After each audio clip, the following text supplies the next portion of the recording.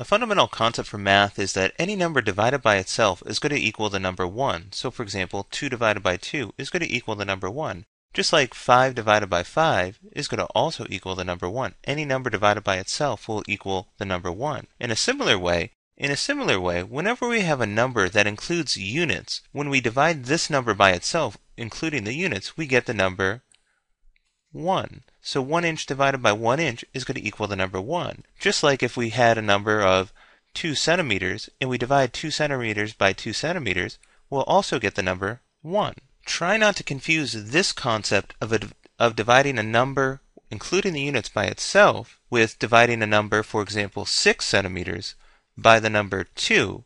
In this case, this won't equal the number 1. This will equal the number 6 divided by 2 centimeters. So in this case, this will equal 3 centimeters. What we did was we rewrote the number 6 over 2 and then included the units on the side. And when we did that, we got the number 3. In this case, we have to include the units of centimeters. Now we're going to use all of these ideas to talk about what happens when you multiply a number by a conversion factor. So as an example, suppose we want to convert 70 inches over to units of centimeters.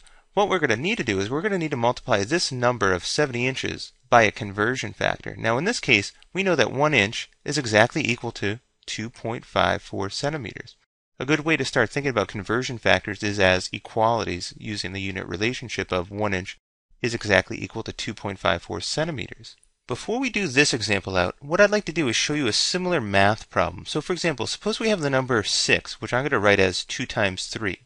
We can multiply this number by 15 over 15, which I'll write as 15 divided by 3 times 5. 3 times 5 is the number 15. Now, one of the first steps that students often overlook when they're first learning this is that we can really write the number 2 times 3 as 2 times 3 over the number 1. Any number divided by the number 1 is going to equal the number itself, in this case 2 times 3. The next way we're going to interpret this is we're really multiplying two fractions now. So for example, there's going to be this fraction 2 times 3 over 1, and we're going to multiply that by this other fraction, 15 divided by 3 times 5. Now before we go any further with this problem, let's just take a look at how we would rewrite this conversion factor. In this case, this will be the number 70 inches divided by the number 1. We can express this 70 inches as a fraction. And then what we can do is put brackets around it to compare the similarities between these two problems. So in this case, we're going to be multiplying a fraction. Now the next step, before we do any more multiplication out, we can cancel out like terms. So in this case, there's a 3 right here, and there's a 3 right here. Since one of the terms is in the numerator and the other is in the denominator, we can cancel out the like terms. So I'm going to cancel out both 3's. Now, when we talk about multiplying conversion factors, there's a unit of an inch here, and there's another unit of an inch here.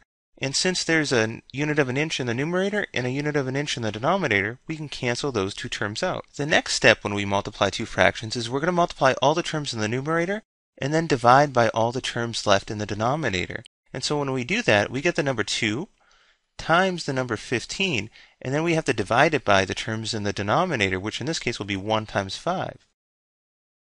Now let's do the same steps for our conversion factor. In this case, we're going to multiply all the terms in the numerator and then divide by all the terms in the denominator. And when we do that, we get 70 times 2.54 centimeters, and then we'll divide by the terms in the denominator. In this case, it's going to be the number 1. 1 times 1 is the number 1. Now let's further simplify this fraction. We can rewrite this as 2 times 15, which will equal the number 30, divided by 1 times 5 will be the number 5. And we can simplify this one more time. 30 divided by 5 is going to equal the number 6.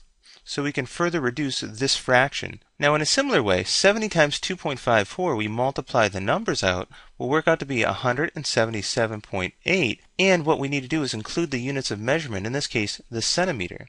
And that will be our final answer.